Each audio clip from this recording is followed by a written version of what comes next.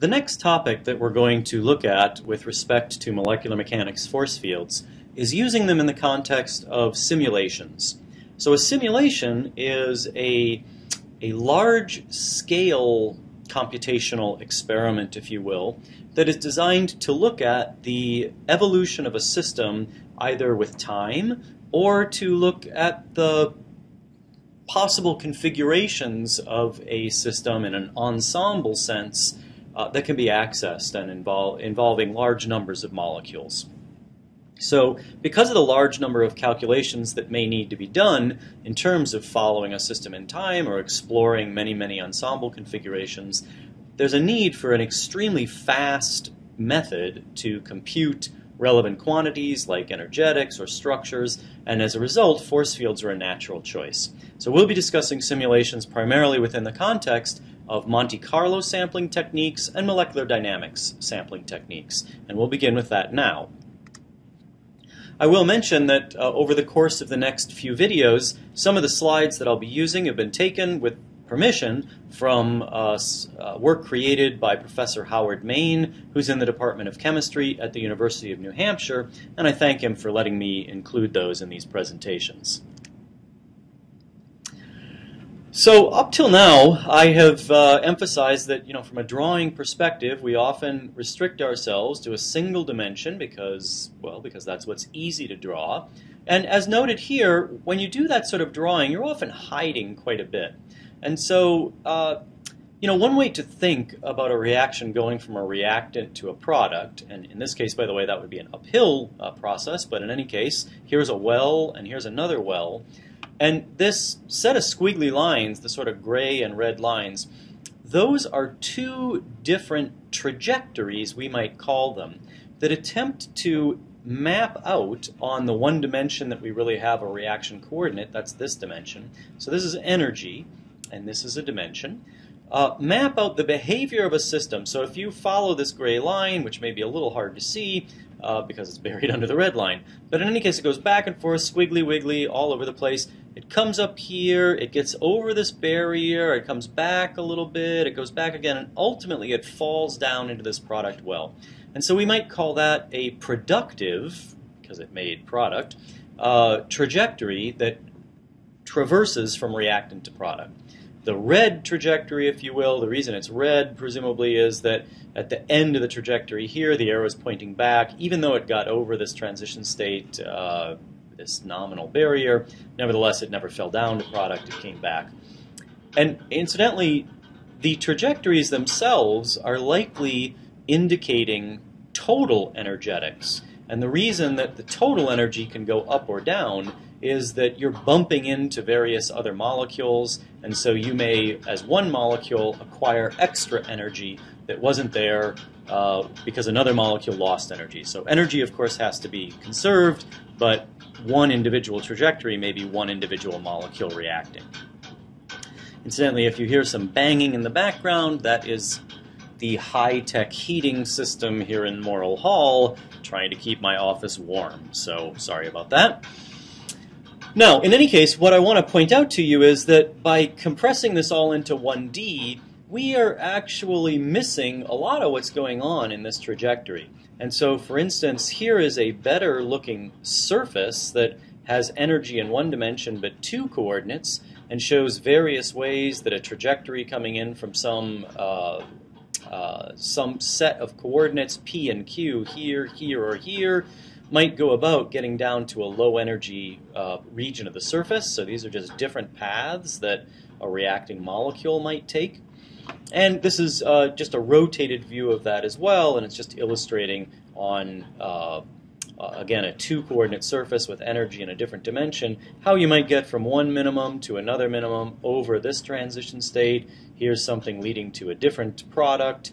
There are obviously complexities, something we've visited several times when it comes to potential energy surfaces. So an interesting question that arises, and one I've tried to deal with here and there, is how might one go about finding the global minimum? The thing about potential energy surfaces is that, for the most part, the surface is a vast wasteland from a chemistry perspective. There are many, many regions that are super high in energy. Atoms are too close or they're not bonded. They're of no interest to a chemist. They might be accessed if you were on the surface of the sun, but in the laboratory they're not relevant. So what you would really like to do is take that massive high-dimensional surface, restrict yourself to rather small portions of it that correspond to, say, a particular set of connections amongst the atoms, and that defines the molecule. And even there, it's relatively rugged, possibly, especially if it's a big molecule. And so you might want to know, what's the global minimum on this surface? And as noted here, this is a bit like finding a needle in a haystack. How do you, in fact, find the lowest energy minimum in a surface that looks a lot like a quite complex mountain range? And somehow you've got to, survey it, and you don't have the luxury of flying over in a helicopter and using your eyes. You've got to come up with some algorithm you can tell a computer to implement that'll move your molecule into the lowest energy minimum, or minima. You may be interested in more than one, but still you want the low energy ones. Okay, so a system in thermal equilibrium, if we let it go to absolute zero in temperature, will be at its global minimum. And the trick here, of course, is to say that it's in equilibrium. We haven't said how long it might take to get to equilibrium, but nevertheless, that is something we know. At very low temperatures in our universe, systems will want to be at their lowest possible energies. So the issue of increasing the efficiency of looking for global minima is still an active area of research, and I'll say a little bit about kind of common ways that people attempt to do this using simulation techniques. So what are the possible strategies you might use? Well, one possibility would be just to systematically search all the coordinates. And that is obviously just an impossible task as the number of coordinates rises. You can't sort of hold all but one fixed, scan along one, and then hold that one fixed and start scanning along another one. Because obviously if the number of coordinates is, say, 100, you are generating n to the 100 points where if you take 100 points and you've got n coordinates, you're going to just be computing so many times that it doesn't matter that a molecular mechanics force field is fast. It's just not doable. So another approach is to do so-called quenched dynamics. So imagine that you make your system very, very hot, and as a result, the dynamics of the system is that the atoms are zooming around all over the place, bonds are stretching, you can access many regions of the potential energy surface because you have so much kinetic energy tied up, and then you suddenly lower the temperature and the system falls down into the wells and you survey the minima you fall into, and I'll have some pictorial examples of this soon. Simulated annealing is really a rather similar idea. You heat the system up and you cool it very slowly, but it's usually used in the context of a Monte Carlo search, and we'll see that shortly. And then finally, there's interesting work that's appeared in the last couple of decades associated with evolutionary or genetic algorithms. And those kinds of algorithms refer to propagation techniques that involve using sort of rules of survival. So you have a way of evaluating the goodness of an individual conformation, and if it's not a good conformation, it's allowed to die out and it doesn't poison the population with its bad genetics, and then you mix good ones together in a way that gets you to better and better ones. So mostly we're going to be focused on this second and third one. The first one's impossible. I'm not going to talk about genetic algorithms much, but the molecular dynamics and Monte Carlo approaches to doing these dynamics with quenching and simulated annealing. And in order to have this discussion in a more meaningful way, I want to introduce the concept of phase space. And so really that's going to be the key new concept in this lecture. And to do that, let me discuss it in a relatively simple context. I want to talk about a one-dimensional harmonic oscillator. So phase space is the space that's characterized by the momentum and position coordinates of all the particles. Right? So normal space is the position of particles, and phase space means that you add an additional coordinate associated with each position coordinate. There's also a momentum coordinate. So if we were in 3 dimensions, with say one particle, there would be an x position, a y position, and a z position. And the particle would also have momentum in the x direction, the y direction, and the z direction. Now, for convenience, we're going to choose a one-dimensional case. So there is only a single spatial dimension. We could call it, well, actually, let's call it Q. So a one-dimensional harmonic oscillator is a mass on a spring, and it can only move back and forth. And so if I pull it in this direction, those will be positive values of Q. And if I push it in this direction, that is a negative value of Q, relative to an equilibrium distance, which I'll just define as 0. All right, so if the spring is completely relaxed, there's no tension in it, then where the mass sits, we'll call that 0. So if I pull on the spring, I'll have a positive value of Q. If I push it, I'll have a negative value of Q. Now, because it is a spring, if I pull on it, there will now be a restoring force acting on the mass, and if I let go, the mass will begin to move. It will develop momentum in the negative direction of the coordinate. It will pass through the equilibrium distance. It will then begin compressing the spring, and ultimately the restoring force on the spring will stop the momentum. All the kinetic energy will have been converted into potential energy, and the spring will then push the mass back out. And in the absence of friction, of course, that will go on forever. We'll have a nice perpetual motion machine. It's not allowed in thermodynamics, but this is not a course in thermodynamics, so we won't worry about perpetual motion machines. So phase space, then, for this one-dimensional case, has two dimensions that I would graph in. I can illustrate the activity of my particle in a spatial dimension Q and in a momentum dimension P.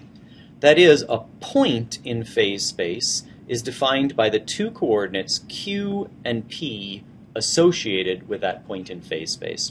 Now, I could certainly generalize that for n particles in 3 dimensions of space as being position for particle 1, position in the x direction, y direction, z direction, and momentum in the x, y, and z direction.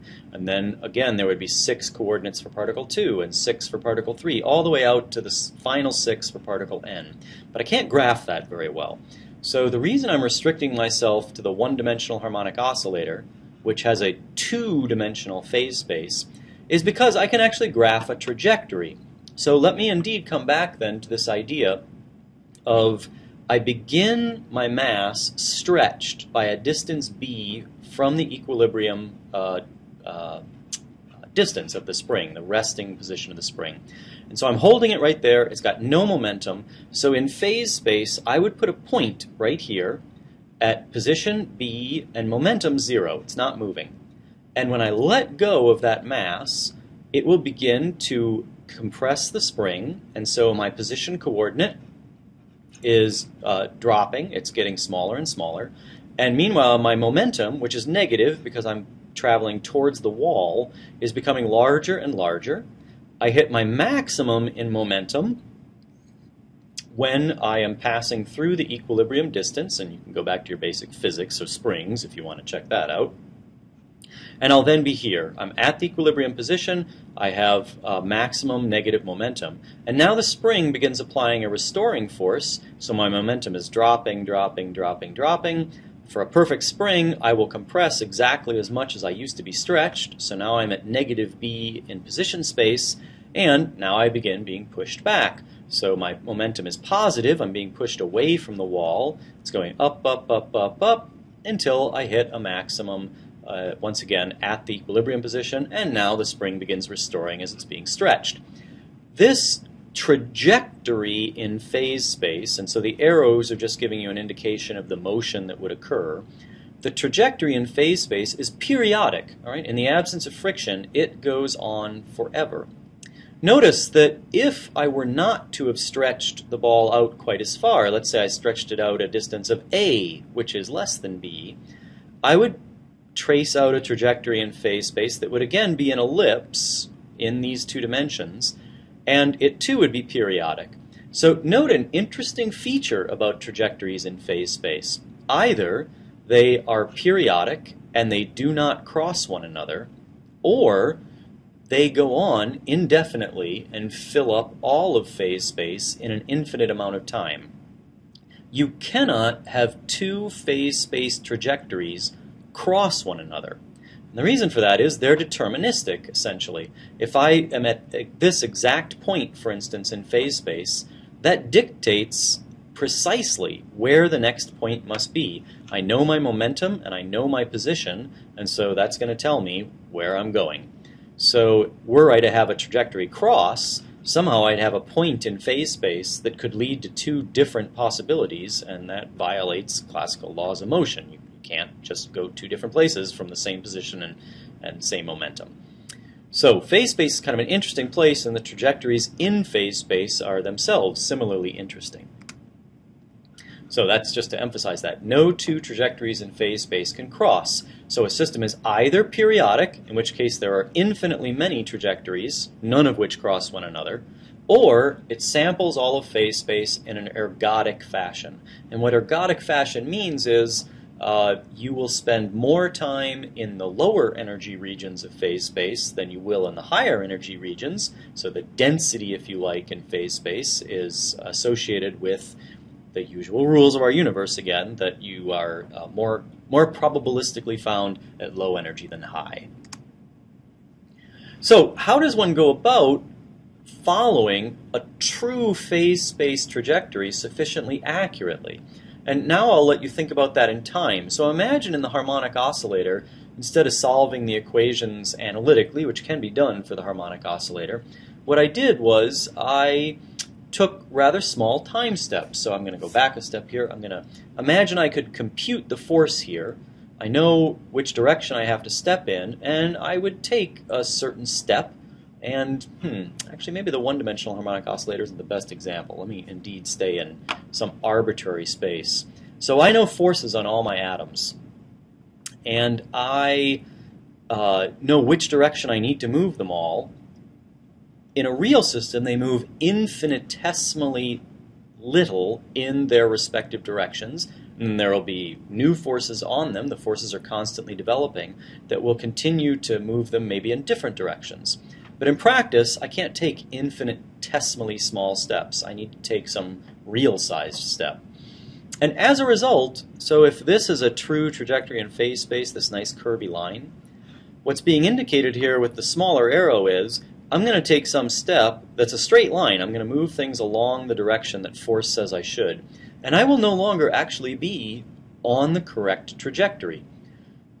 Hopefully, I have not moved so far from the correct trajectory that I can't now take another step and continue to map out relatively accurately what the positions and momenta of all the atoms should be. Because remember, that's what a point on this line in phase space is. That point is the collection, the vector, composed of every position variable and every momentum variable. And it's deterministic. Whatever it was here dictates what it is here, dictates what it is here, and so on, all the way along the curve.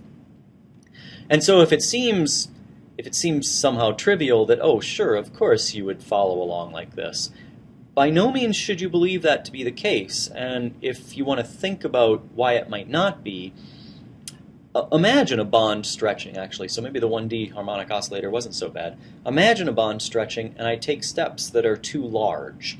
So I've got this ball displaced here, and I know it's going to move in that direction, but I decide to take a relatively large step in time relative to the time it would otherwise take for the mass to get from here to, say, here.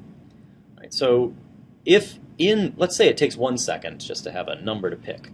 If it takes 1 second for the mass to get from here to here, but I decide I'm actually going to take a 2-second step. Why? I don't know. It was just some number I picked. Well, given the force I see, if it takes about 1 second to get to here, 2 seconds, I'm maybe going to decide to move it here to this rather unphysical value of negative whatever it might be, call it c, which has inverted my spring in a way. So I'm going to go and compute a spring energy that's going to be wacky. I've got a negative compression, and as a result, probably the algorithm I use is going to predict an incredibly powerful restoring force. And as a result, I'm going to bounce my ball, actually I guess I'm going off the screen here, even further out, and then I'm going to compute yet a stronger restoring force, and suddenly my ball is going to be catastrophically flinging itself to the ends of the universe because I took steps that were too large. I shot way off this trajectory, and so the next move might be way down to here, and the next move way up to here, and I'll be looking at regions of phase space that are uninteresting, so high in energy that they would never be accessed except at stellar temperatures.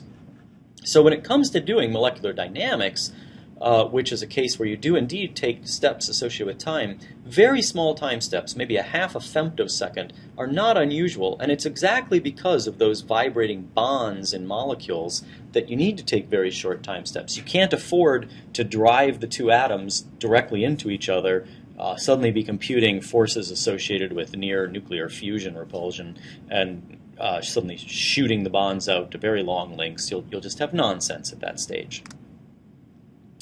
All right, so that is the end of what I want to accomplish in that video, thinking about phase space trajectories. When we go on to the next video in the series, we'll actually look at doing Monte Carlo and molecular dynamics sampling.